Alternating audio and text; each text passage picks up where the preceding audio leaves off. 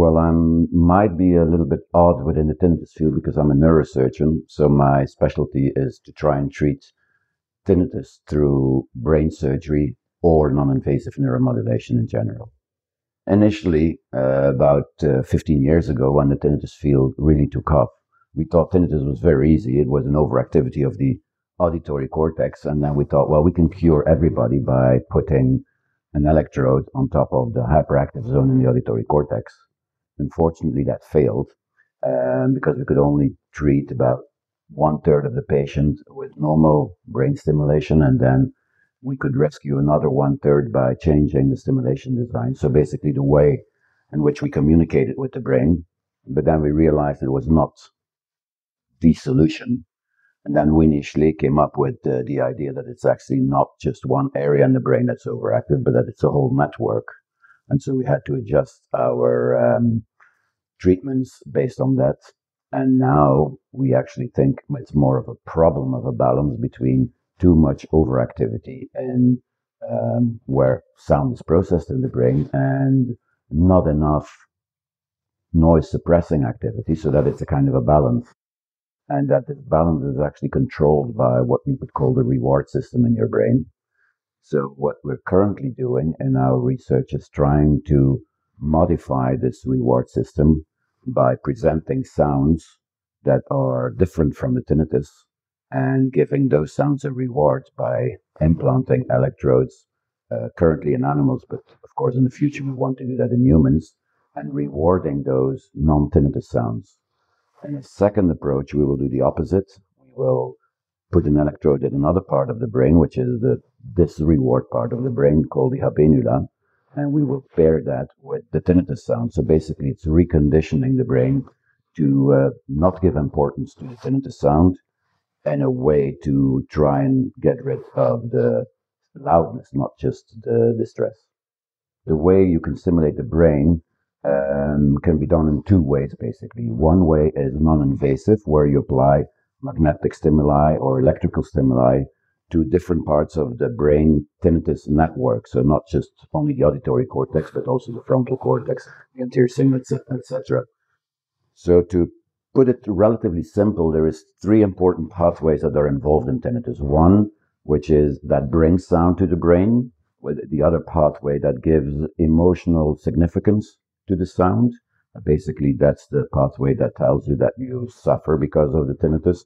And then there is a third pathway which suppresses sound.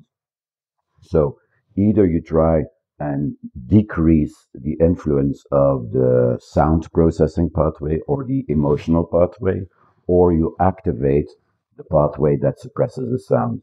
So you can do that in an isolated way, or you can try and combine that. So one of the ways we want to try it now is to modulate all three of those pathways at the same time. And there has been very recently a new tool developed, which is a 32-channel electrical stimulator that can do different stimulation designs at different parts of the brain so that we can inhibit the sound pathway and the emotional pathway, but that we can activate the inhibitory pathway. So basically, part of the research depends on the development of technology.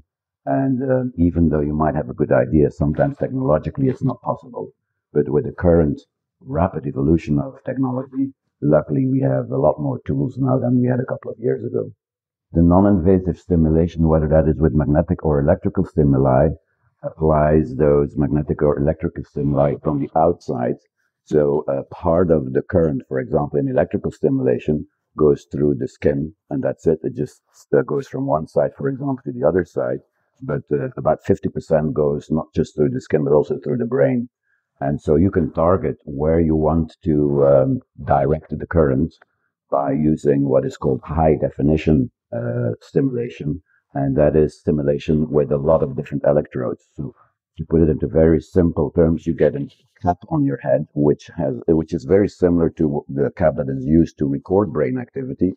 And you can record brain activity through this cap, but those electrodes that are in the cap are also capable of sending current, then which goes partly through the skin and partly to the brain.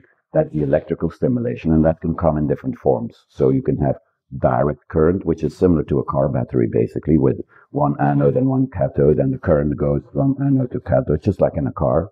And then you can also have alternating current, which is the same current that you use to turn on light, etc., the current that we use at home.